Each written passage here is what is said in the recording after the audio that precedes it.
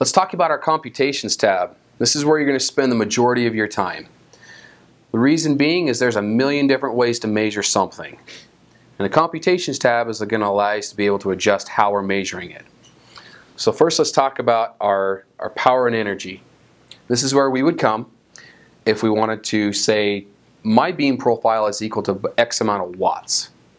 Allows us to be able to see over here our total number, our peak, and our mins. And that's how we would correlate this beam profile to a power meter reading. Let's say that power meter reading is 5 milliwatts. If I enter in 5 milliwatts here, I'm going to change that to milliwatts, and I correlate that. I now see my total power is 5 milliwatts. But it's also going to start giving me some things like energy density numbers. We're going to see a peak fluence, a minimum fluence. And we'll also, if we go back to our 2D beam display, we now start to see values that are being reported over here. Different densities because we have a lot more concentration of light there. But our next menu, this is what's most important. When you're measuring a laser, how are you measuring it? Are you measuring it with the 1 over E squared beam width measurement method? Are you using the D4 sigma method? Are you using a 90-10 knife edge measurement method? That's what beam gauge allows you to do. And through this menu, it allows us to be able to pick what is our core default measurement method. Just like if I have a ruler and my ruler is broken up into millimeters or inches. Which do I want? I can change that here. I can change it from microns to millimeters to centimeters to mils, or I can do it in inches. I have the ability to do that. But what if I want to change how I'm computing all that information? This is where I'm going to change either from the D4 sigma method to a knife edge method to even a percent of peak or energy. Depending upon what you want for your application, beam gauge has the ability to probably pick that beam width method. And this is where we set our core. Now we recommend as a default the D4 sigma method. That's one of the ISO approved methods. It's most commonly used in the majority of applications when it comes to lasers. But there are some that are very specific and very unique. 90-10 knife edge, full width half max, percent of peak, percent of energy. So we have those options if you need them. But today we're going to be working with the D4 sigma method. So that beam width method is computed, and all of our spatial results that are over here in our results window, all that information, that's derived using the D4 sigma beam width method. That tells us how many pixels, how much data are we going to include before we go outside that edge. Measuring a cotton ball. When you measure a cotton ball, do you measure every single little spurious fiber that's included, or do you just measure to the average outside edge? Now if I measure it, I'm going to get one size. But if I give it to another person and they measure it, they might include that little spurious tangle that's sitting out on the edge. That's where the D4 sigma method kind of sets that standard and says don't include this, but you need to include that. This is the majority of the information. That's no longer really considered the majority portion of the cotton ball. So that's what allows us to work here, is being able to change which method we want that's going to fit our application. So right now D4 sigma is going to be our core, and it's going to tell us things like our centroid, our diameter. We can turn on a lot more options. This little button right here in the corner, this is one that a lot of people overlook. This allows us to be able to actually pick those different levels. So if I have a percent of peak that I want to set, I can come into this menu and be able to set that there.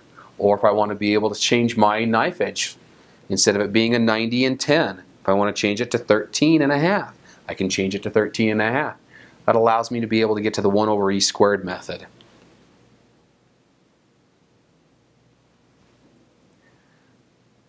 This next menu here is called optical scaling. Remember we talked a little bit ago about a lens being on our camera, and if I've got a lens it's going to take a beam that's this big and it's going to shrink it and fit it on the camera. What's that ratio? How big is this to what's being fit on the camera? That's a ratio, and that's called an optical scale. And what we're allowed to do is when we enter in here, we're going to click this little ruler button that's going to enable it. What's my scaling factor? Maybe I'm using a beam reducer and I've got a 3:1 ratio. I type in 3 in here and it allows it to be able to compress it down by a factor of 3. So that's what optical scaling is used for. We can go the other way. Let's say we're looking at a really small focus spot. That small focus spot, I want to expand it up. Maybe I use a microscope objective on my camera. I thread it in, get everything aligned, and now I need to go the other direction, that I'm 10 times smaller on the actual laser spot than what's getting illuminated on the camera. So I need to be able to enter that optical scaling factor so that my numbers on the screen are right and I don't have to externally calculate the correct number. Beam gauge has the ability to measure divergence. Divergence is basically how much is my light expanding over a distance. That's an angle. And so beam gauge has the ability to do it in a couple of different methods. We have what's called the focal length method, and this is the ISO approved method, where you're going to position the camera's detector at the focal length of the lens. Okay? We also have the ability to do what's called a far field wide angle and a far field 2-point. And those are basically, you're going to take a measurement at one point and you're going to move the camera to another point and take a second measurement. And that increase or decrease is then basic trigonometric math. Was this big here? I'm that big there. I traveled this far. What's that angle? So beam gauge has the ability to do either one. This next section is called our PassFail. PassFail is if I'm setting some limits. Maybe I've got a laser that's running, and when it gets to be too low, I want to know it. So I can either tell it to stop processing, or I can tell it to just alert me. So maybe I'm running sheet metal, and I'm cutting sheet metal. And any of these numbers that are on the screen, I can set a limit on. Maybe if my total power gets to be too low, I want to shut off my process so I'm not producing scrap anymore. Or if it gets to be too high, I know that I'm blowing through on my weld. Okay? So we can set a pass-fail criteria on this to either one, just give me an alert. Hey, you're getting pretty low. You may want to go stop the process and go find out what's going on. Or two, I can actually send out a TTL pulse to even trigger the laser to shut it off. Okay? Maybe you've got a very expensive piece you're working on and you're right near the end of your process and you don't want to screw it up. So what you're going to do is you could set those pass-fail limits, and as soon as it gets near that limit, it'd shut everything off and turn the laser off before you actually cause a problem to that piece. So beam gauge has the ability to pass-fail limits. You can set it up so I'm either, when I'm passing, I get an indicator, or when I'm failing, I'm getting an indicator. And it's for any one of those numbers you can see on the screen that will be turning on. Statistics. Beam gauge has the ability to do statistics. Any of those numbers that you see on the screen, we can run statistics on. We can do it as a short term or we can do it as a long term. So we can set up statistics to run continuously. We can set it to run off a single frame, or we can set it up to run off of a number of frames. And once we get to those ends of the frames, it gives us the statistics, max, min, standard deviation type information. We can set it for a time if we wanted to run for a time period. Let's say we wanted to monitor a laser for 24 hours and see what happens. Is my laser power dropping over a 24-hour period? Is my beam size getting bigger over a 24-hour period? Maybe you've got an AC system that's turning on next to you and it's cooling down your laser. You can actually see that through some of the numbers. You'd want to be able to chart it. So if I want to, I can come over here and I can click on any of these numbers and I can chart them. And I can turn on my statistics.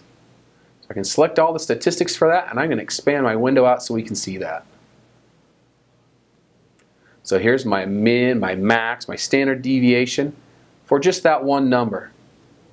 And any one of those, anything I can turn on, I can chart it, I can put it in statistics. So let's just start one right here real quick so we can see some numbers getting pulled in here. So there's some of our information on. Basically we're looking at our centroid Y number and we're running statistics on it. If I want to, I can also chart it. By doing a right click on that number, I can select chart. It allows me to be able to put up a chart. So I can track that over a long time period or a short time period or for as long as I need to. This whole chart you can actually export. It saves in a CSV format. You can bring it right into Excel. And that way you can chart it on your own. You can exclude information if you need to. But it's just a little save button here. I can save it as a CSV file. I can print it. I can zoom in and out on this chart. If there's some area that I really want to look at, I can zoom in on it. Or I can float this chart. Maybe I want to move it to another monitor, or I want to put it at the bottom of my screen so I can see a heartbeat monitor.